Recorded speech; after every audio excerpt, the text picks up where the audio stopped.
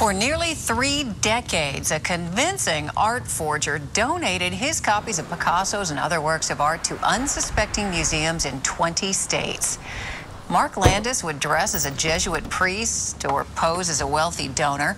Landis apparently never took money for these forgeries and has never been arrested.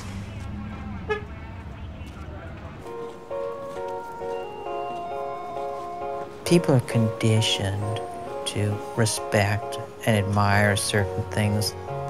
That's the trouble with art. You don't go around looking at everything with a microscope. It's what you see that counts. It's the impression. Sure, it's not real. If something's attractive or beautiful, that's what counts, right?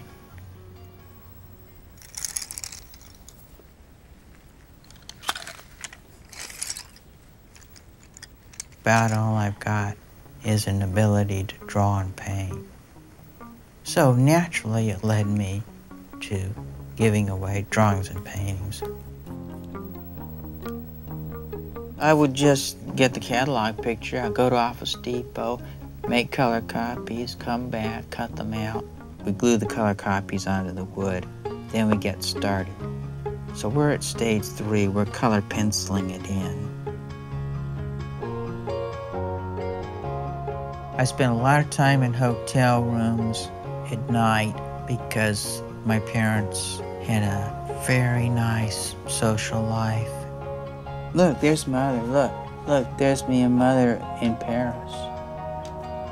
Here's one of the pictures Mother saved.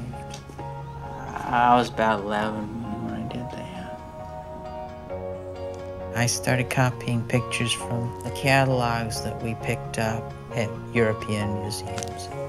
Oh, here's our old friend, the original, see? I put a little there's the, see? Because otherwise I'd get confused.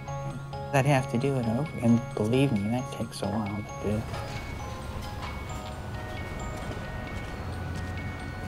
I'd been hearing about great families giving away pictures in memory of their loved ones. I wanted Mother to be proud of me, show her I'd done something for Dad's memory.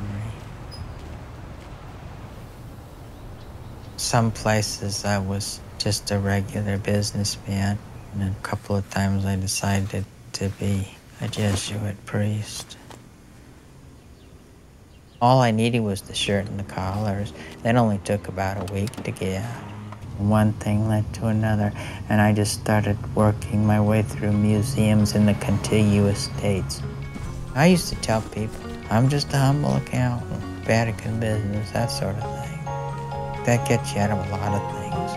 And I was a good priest.